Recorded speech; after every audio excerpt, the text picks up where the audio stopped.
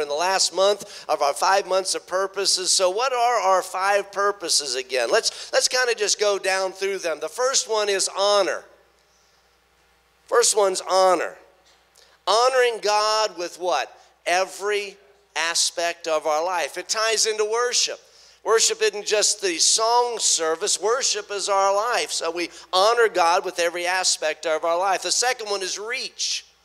What do? We reach people, but don't stop there, transforming lives. It's reaching people, but discipleship. Reaching people, transforming lives. Then the next one, the third one, is equip. Equipping who? Come on, equipping who? Are you with me this morning? Equipping who? Believers, right? Equipping believers to fulfill their mission in Christ. The next one is share. I love it. Sharing life together through Christ's love. Remember, Pastor Hensel, almost every service at the end says, shake somebody's hand, hug somebody's neck, tell them you love them in the Lord. Now, I'm going to be quite transparent with you this morning. There are sometimes I love people in the Lord before I love them in Pastor Hensel. Come on now. You know what I'm talking about. There are some individuals that, they started out in the enemy category, and then you realize the scripture says we're not to have any enemies. We're to pray for those who spitefully use us. And as God begins to do a work on it for us, we start out praying, we're going to pray for you because the Lord told me I'm to pray for you. So we're going to pray for you. We're going to pray, Lord, straighten them out. Lord, smite them with the smiter with which you can smite them. And then finally we get to praying, Lord, help me to have a better attitude. Lord, bless them. But there comes a point in time whenever the love of God is so strong in our hearts and lives that we don't desire to have an ill feeling against anybody. And so we just say, in the love of Christ, I love you. Amen?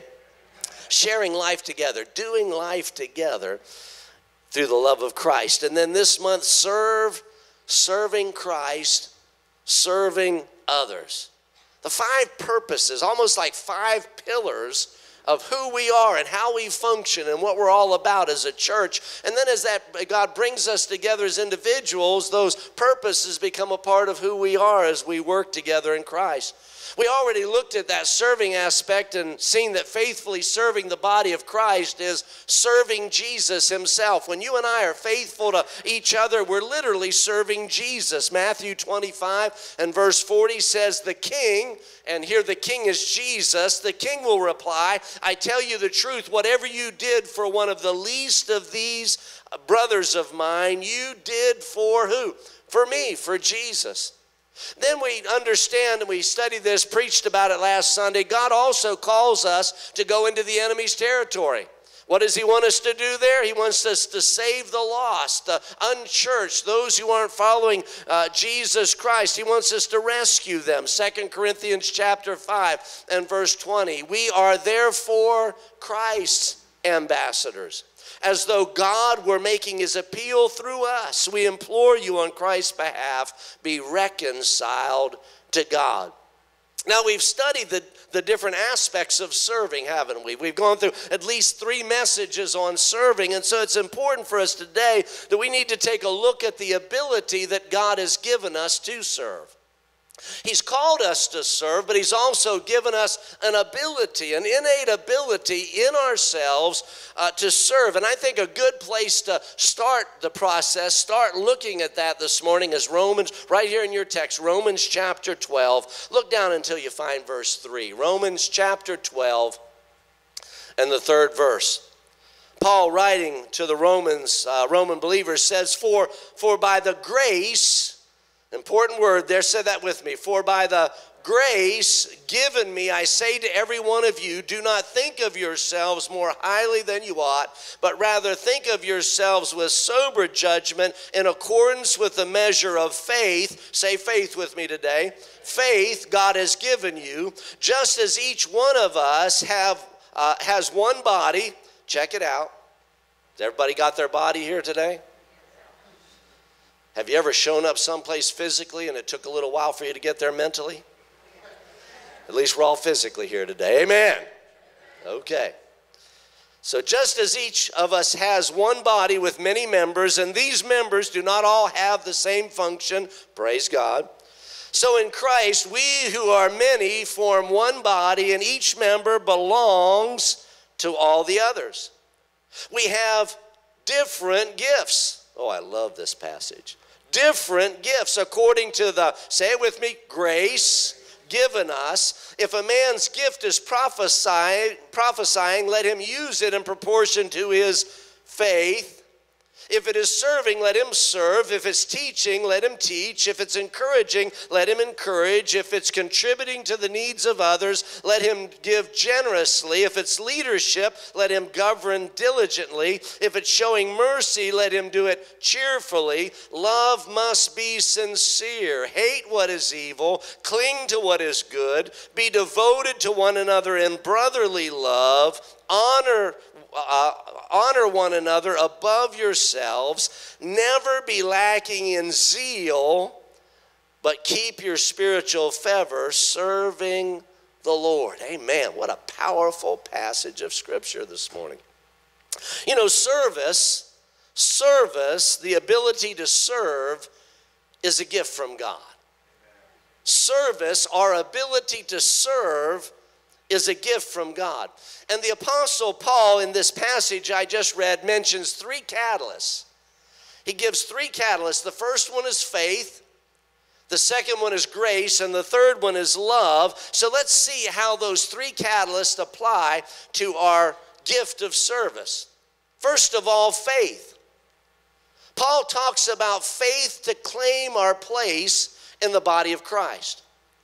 We prayed earlier because we know that God brought us through the Holy Spirit, through the sacrifice of Jesus on the cross, and then the Holy Spirit literally took us from the enemy's camp and placed us in the family of God. Now, I know there are some believers, I don't think there's any in the house today, but I know that there's some believers who believe that they were never really bad enough to be in the enemy's camp.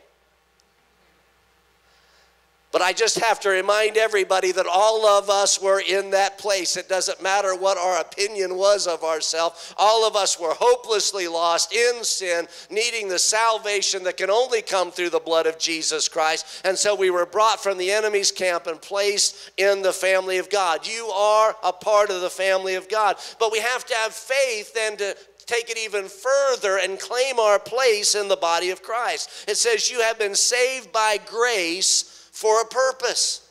You've been saved by grace for a purpose. Ephesians chapter 2, verses 8, 9, and 10. For by grace you have been saved through faith, and that not of yourselves. It is what? A gift of God, not of works, that least anyone should boast. Now, verse 10 is so important. Listen, for we are his workmanship, created from the very beginning, created in Christ Jesus for what?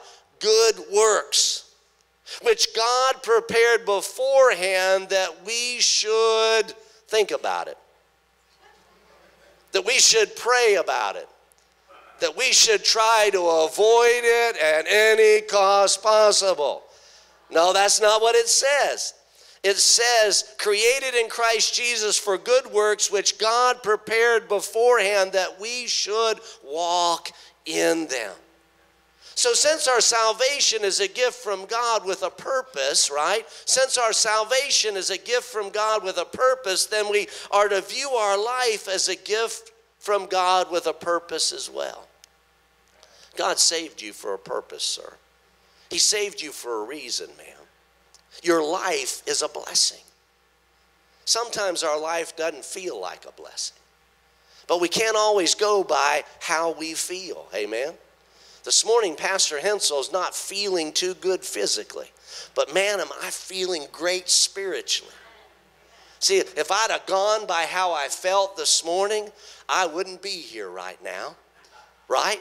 But I knew The Spirit was stirring in my spirit. When I was up this morning at 5 o'clock studying and preparing, God was stirring my spirit about what He wanted to do in the house today. I got to confess, I had to lay down a little bit after that time of studying because the energy level wasn't there. But praise God, I got up, got a shower, said, Lord, you're going to have to help your servant today. And because we don't go by feeling, we go by faith in the truth of the Word of God, who is the same yesterday, today, and forever, then we know that our life has a purpose, and we look at our life not being random, but having a purpose in the Lord Jesus Christ. Verse 10, what does he say? We're created in Christ Jesus for what? For good works, which God prepared when? Beforehand. Before we even thought about it, He already had a plan that we should walk in them. Romans chapter 12, verse 3, our text says, For by the grace given me,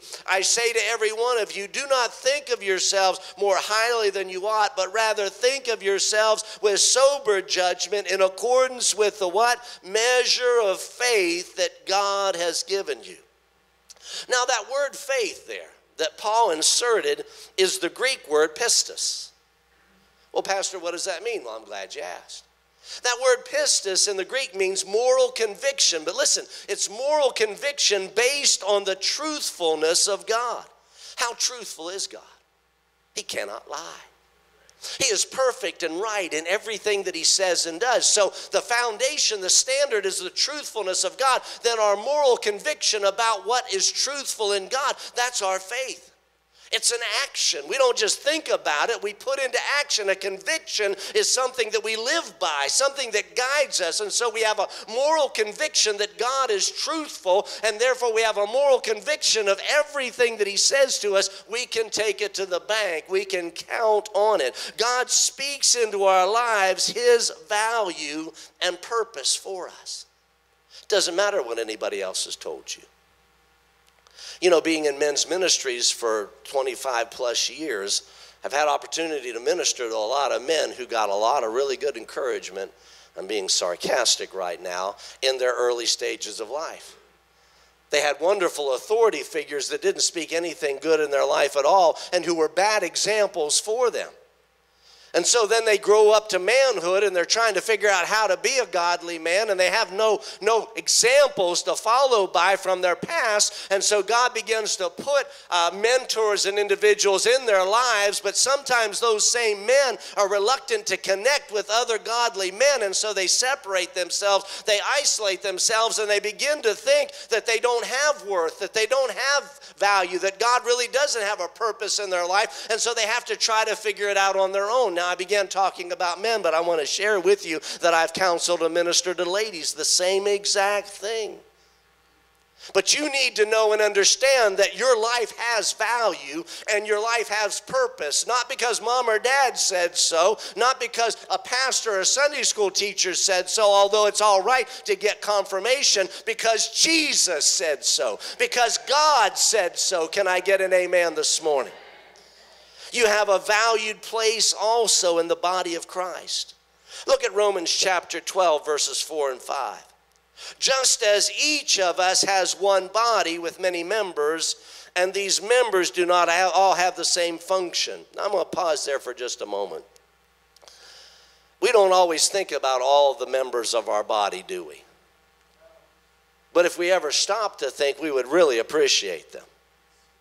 You know, back earlier this summer, I tried to cut that finger off. Thank the Lord I didn't succeed. You know, there's some things in life you don't want to succeed at, and that's one of those things. I'm so glad.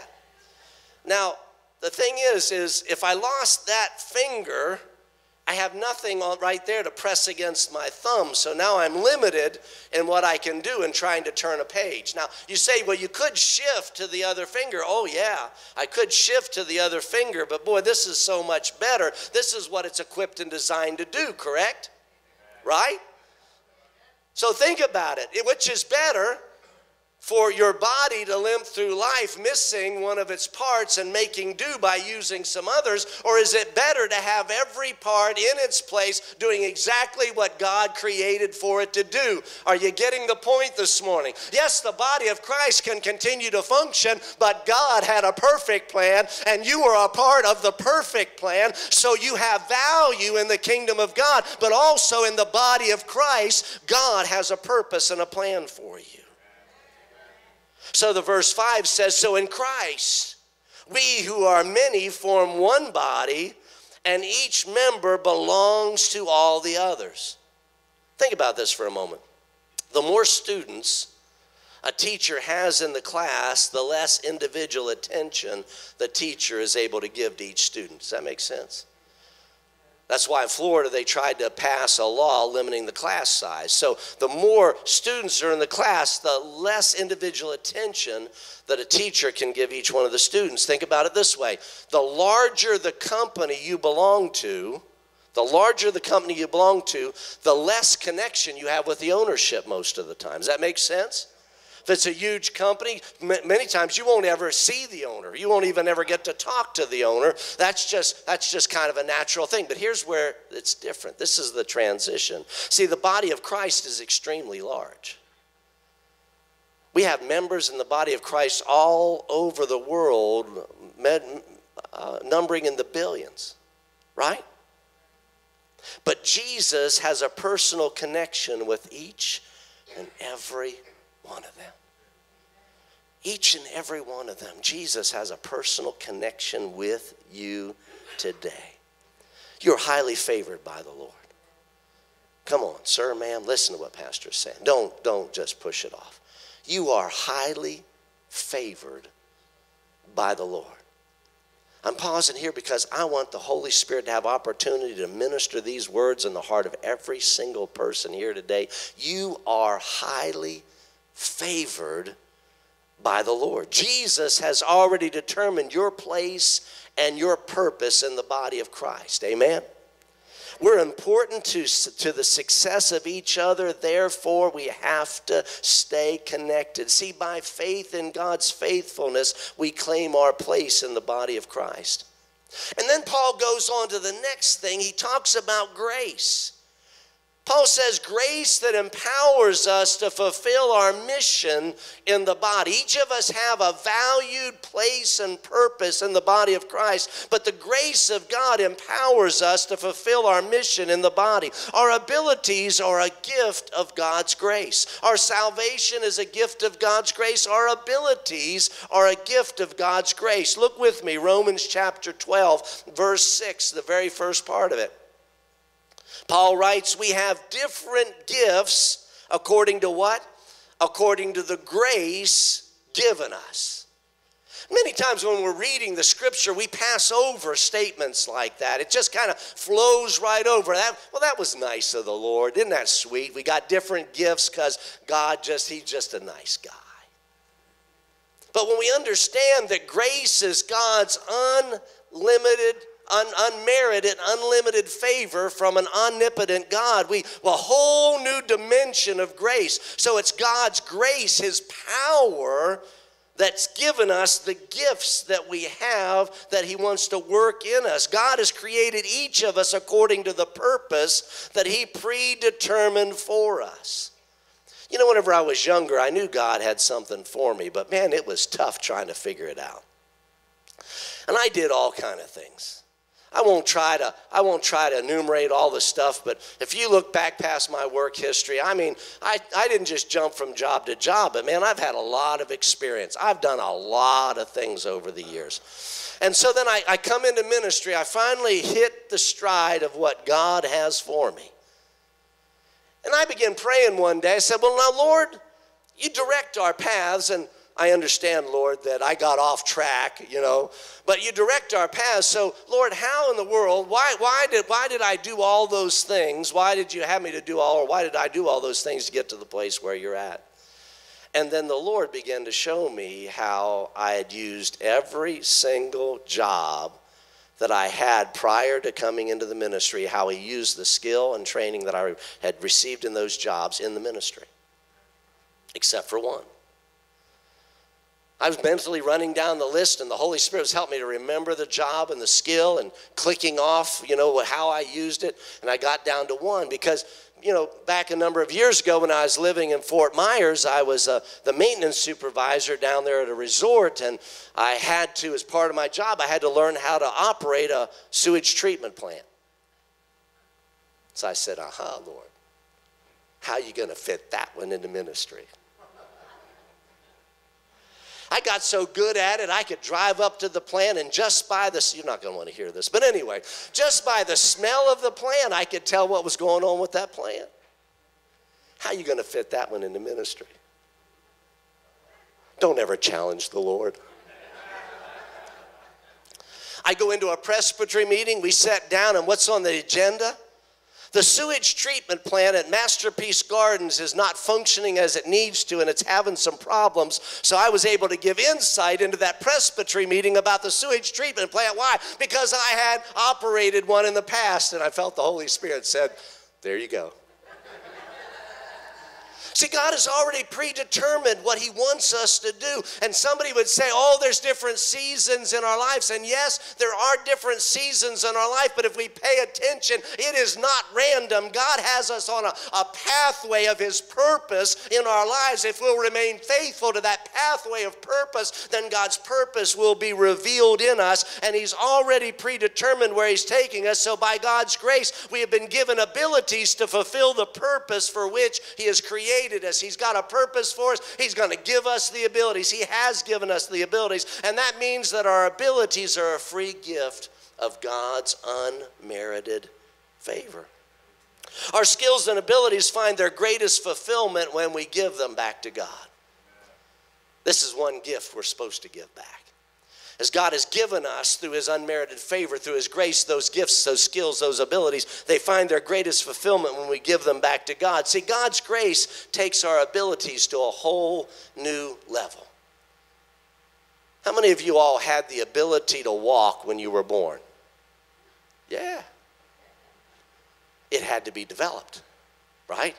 You had the potential to walk, but it had to be developed. How many of you all were born full conversation? Some of you, I'm not sure about that. I think there might have been a possibility. I think there are some folks that probably come out giving the nurse instructions. But no, that had to be developed, right? We had the ability, but the ability had to be developed. Well, the grace of God takes our abilities to a whole new level. Look with me, Romans chapter 12, verses 6 through 8. We have different gifts according to the grace given us. If a man's gift is prophesying, let him use it in proportion to his faith. If it is serving, let him serve. If it is teaching, let him teach. If it is encouraging, let him encourage. If it is contributing to the needs of others, let him give generously. If it is leadership, let him govern diligently. If it is showing mercy, let him do it, what? Cheerfully. See, when we give our abilities back to God, he fine-tunes them. Amen? When we give our abilities back to God, he fine-tunes them. It's kind of like we are the clay in the hands of the potter. We're the clay in the hands of the potter. Think about it.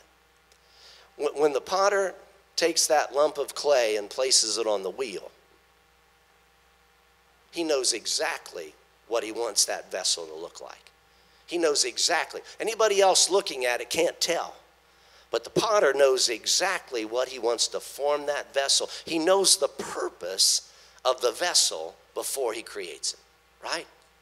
The other thing about it is that lump of clay has the potential to become anything the potter wants it to become.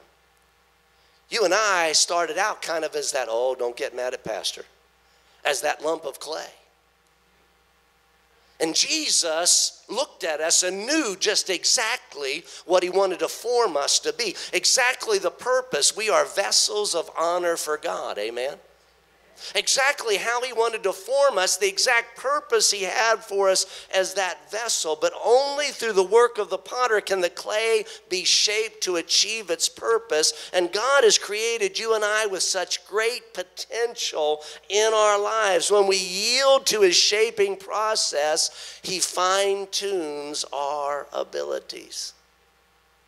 I know over the years of my ministry, God is continually fine-tuning the abilities that he's given me, taking them up to another level and to another level and to another level. And every time I think I've got there, he shows me, no, son, you've not got there. Just stay humble and let me keep fine-tuning. Anybody know what Pastor's talking about this morning? See, God's grace also has supernatural empowerment. It will supernaturally empower our abilities as well. Not only does God fine-tune us through the process of life. I got to back up before I get to that next, because that fine-tuning process. I like a sharp knife when I'm cooking. Is anybody else? First of all, is there anybody that you don't care how sharp your knife is? You pull it out of the drawer and it don't matter. You're going to use it no matter what. Anybody like that?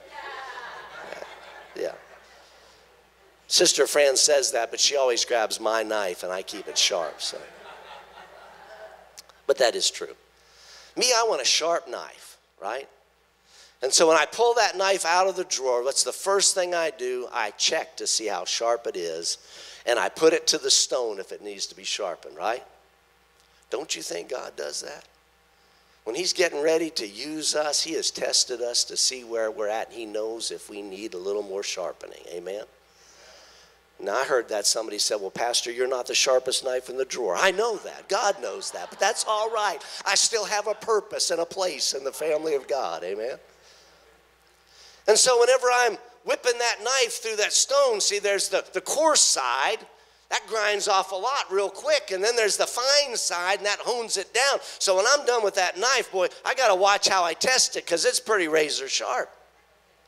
But it had to go through the grinding process. And this is what I think the Holy Spirit wanted me to say to all of us today. Sometimes we mistaken the grinding process as God's judgment in our life, as God not favoring us, as God not caring about us. We need to know and understand that God always cares about us, always loves us. He will, what does the Bible say? He will never, say that with me, never leave you or forsake you. Amen? So when God is honing on us, Paul said we need to say, praise the Lord. Amen? Praise the Lord for the honing process. Now, it's all right to say, oh me, ouch, praise the Lord.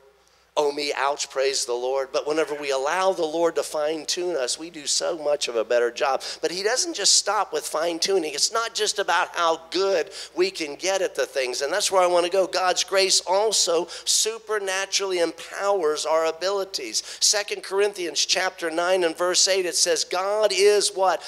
Able to make all grace, there it is, unmerited favor, his divine supernatural power and intervention to make all grace abound towards you, that you always, having all sufficiency, I love it, in all things may have an abundance for every good work. Now, whenever we look at that verse in the context of the immediate thing, the first thing we get out of that is that he's talking about material resources. And there is that reference. It's a strong reference that Paul is using there. But whenever you read down through the verses, Paul is not just talking about material resources. He's talking about the unmerited favor of God that is there for us to supernaturally empower so that, what does it say? God's grace towards you, abound towards you, that you always have all sufficiency in all things, that may have an abundance for every good work. Let me just ask you something logically. Is money the answer for everything? No.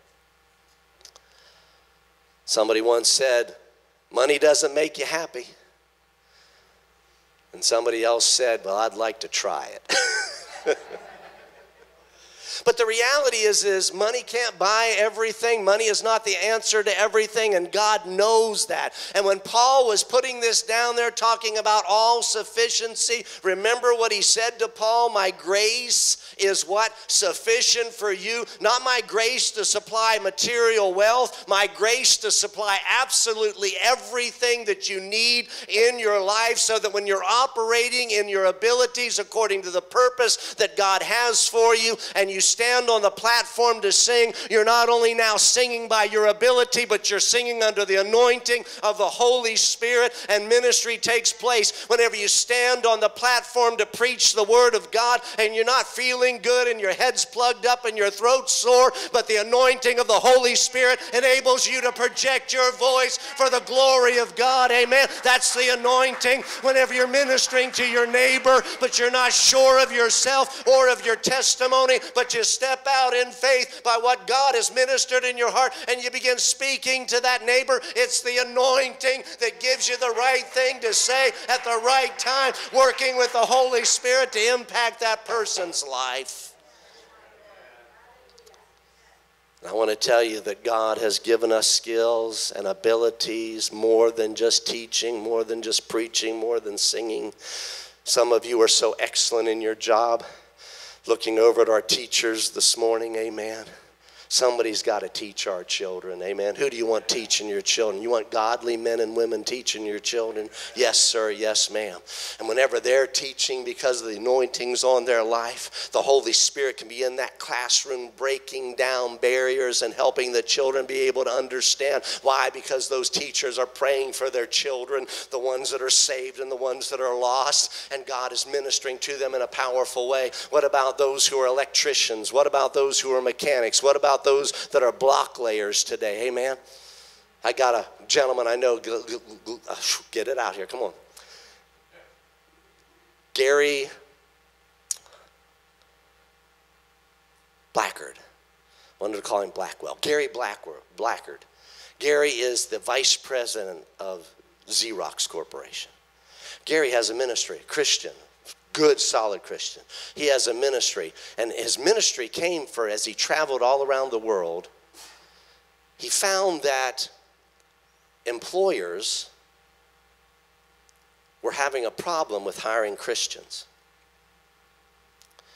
And that really bothered him, because being a Christian, he didn't like hearing that Christians were getting a bad reputation. And he said, what the employers would say is, unsaved employers would say, I don't mind them being a Christian. I don't mind them talking about their faith. But why can't they do a good job? Right? So Gary started a ministry. Because what he found, because he was excellent, not perfect, but excellent in what he did, executives and people all around the world would get with him individually and ask him about his faith. Ask him about the God that he served. And what he realized is, whenever we're doing excellent in the gifts and abilities that God has given us, then it gives us a platform to talk to other people about the Lord. Who do they want to talk to? Do they want to talk to the individual that always late to work? Oh, help me, Lord, I'm going to get in trouble. Always late to work, takes extra days off, don't carry the load at work. Other people have to help them carry their load, but they spend all their time going around talking about their faith in the Lord. Or do people want to hear from the individual who is excellent in what they do, who excels in what they do? You know, the gentleman, how many of y'all remember the gas station that had the horses, the Pegasus with the red wings? What gas station? See if you can remember. Huh?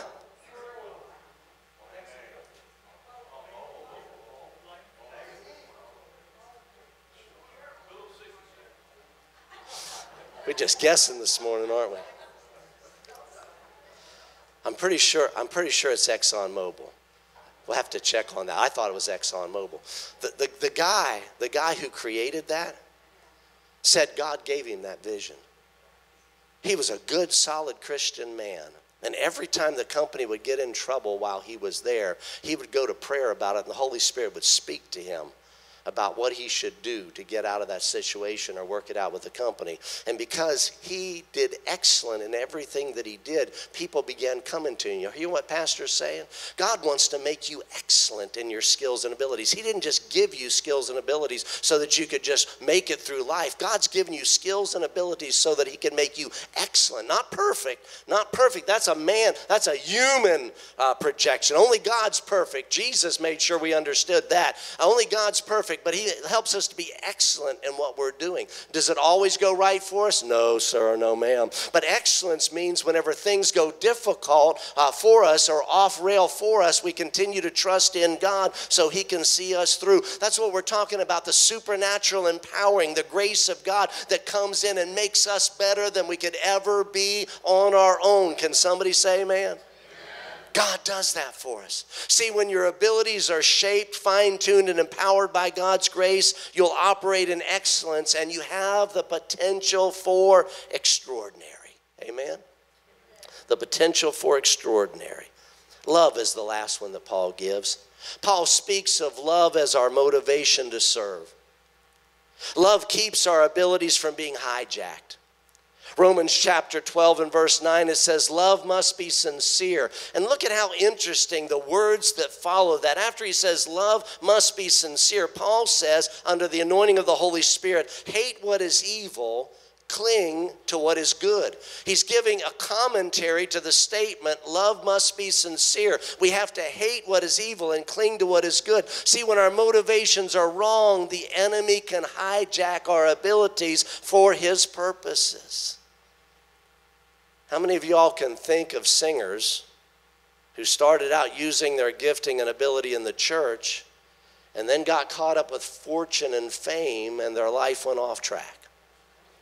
I was going to list a number of those singers today. I was going to put their pictures up on the screen, but the Holy Spirit spoke to me and said, it's not necessary to point fingers today, because just by making that statement, I'm sure most all of you immediately somebody came to your mind that they had a wonderful gift and talent, but they got off track seeking for fortune and fame, and their life got off track. Is that saying, well, you can't use your gifts and talents and abilities any place but in the church? No, sir, no, ma'am. God's given those gifts and the talents and abilities to us so that we can make a living and supply. The key is, are we giving them back to God? What's our motivation behind what we're doing? Are we caught up in fame and fortune, or are we caught up in serving the Lord? When our motivation is love for God and others, then our talents will always be used for his purpose, no matter where they're at. Love for each other gives us a servant's heart. Romans chapter 12 and verse 10 says, be devoted to one another in brotherly love. Honor one another above yourselves. What did Jesus say in the basis for our serving? In Mark chapter 9 verse 35, he said, the one who would want to be the greatest has to be the last and the servant to all. And so if we really want to be great, we give our gifts and talents back to the Lord, and we do it in a way that we want to serve others. We want to use the things that God has given us to have a servant's heart. It protects us and protects our gifts and abilities, keeps us on track for God. Love for God supplies the fuel of our spiritual engine. I love Romans chapter 12 and verse 11. It says, never be lacking in zeal, but keep your spiritual fervor. How many of y'all can claim today that you've always done that? No. No, because our human inclination, we get tired, don't we? Can I keep going? Will it be all right if I keep going? Not only do we get tired, we get frustrated. Not only do we get tired and frustrated, if we're not careful, we get offended. And boy, if we get offended enough, I'm taking my ball and I'm going home. Right? But Paul, through the anointing of the Holy Spirit, says to us very clearly, beautifully, he says, never be lacking in zeal, but keep your spiritual fervor serving the Lord. That's the key, serving the Lord. Colossians chapter 3, verse 17 says, and whatever you do in word or deed, do all in the name of the Lord Jesus, giving thanks to God the Father through him. No matter what you do, do it to the Lord. Then if somebody doesn't appreciate you the way that you were supposed to be appreciated, and maybe you were supposed to be appreciated that way and didn't get it, God knows, God appreciates you. You were doing it for him as well. Amen? You know, as a pastor, I have to tell you, I do appreciate it when somebody says, Pastor, that was a good message. Pastor, that really ministered to my heart. So, you know, whenever I'm standing in the back today, if you want to. But the thing I've learned is that I can have somebody come out and say that was a great message, and I can have somebody else come out behind me and say, well, Pastor, we'll keep praying for you. But there's an audience of one. See, I want to minister to everybody in the house today. I want to be in the right place with the right word under the right anointing of the Lord so that God can speak individually to every single person in the house today that's ready to receive something from God. But to the end of this service today, if I've honored my Heavenly Father, that if I've ministered to my audience of one, then I'm okay. Everything's all right. And when you go out into the world, there are going to be those that are going to appreciate you and those that love you, and there are going to be those that don't love you, and there are going to be those who don't appreciate you. But at the end of the day, when you lay your head down on the pillow, if you can say, I've honored my Lord and Savior Jesus Christ with everything that He's given me, then you've pleased your audience of one, and it's going to be okay. Can somebody say amen this morning? Service is a gift. Service, our ability to serve others. Service is a gift from God. When we serve using the gift God has given us, then our life is blessed and is a blessing to others. Amen? When we serve using the gift that God has given us, then our life is blessed and we're a blessing to others. So as our musicians come back and we get ready to move into a time of prayer this morning. What gift, what ability has God created in you? You notice I didn't say just given you. What gift, what ability has God created in you? It started back before you were born. God knew the purpose He had for you and already put the potential in you for that gift or that ability that He desires to use in you to accomplish the purpose that He created you for. Let me ask it this way. What has He given you that you have a desire for? What is it that you have a passion for? Amen? Sometimes we can get confused in what's my gift, what's my ability, what's my purpose, and get overwhelmed by that. But God will let us know. He'll show us. And one of the ways He does that is, what do you have a desire for? What do you have a passion about? Amen? So what is it, that gift, that ability that God has created in you? Are you protecting your ability from wrong motives? Are you protecting your ability from wrong motives? I know I've said enough things today to get myself in sufficient trouble, but the message is not over, so I can't stop. So many times over the years, I've seen individuals with great skill and ability, but really without them fully realizing it, their motives were off, and so they weren't really using those skills and abilities the way they needed to. And they were doing it in what would seemingly be good things. You know, men and women who were trying to provide for their families, and so they had skill and ability for the work that they were doing, but they were working overtime and overtime and overtime, and really never had any time for what the Lord wanted them to do, whatever it might be. That's wrong motivation for those skills and abilities that we have, right? And so we have to protect them. How do we protect them? We keep giving them back to the Lord. Say, Lord, what do you want me to do? How do you want me to go? How do you want me to proceed? Have you given your abilities back to God? Have you given them back to Him to allow Him to shape them? You know, God's given me the wonderful ministry of stretching people. It is a gift.